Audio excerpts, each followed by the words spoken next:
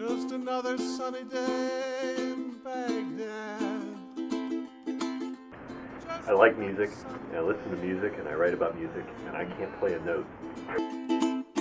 Just mowing sand and slowly going mad. It sort of shows not only how people can work together and communicate about what they're doing, but the fact that they can make music through technology. You know, when it became global and you had people in the US and Spain deciding to make a record together, and you had people in other places.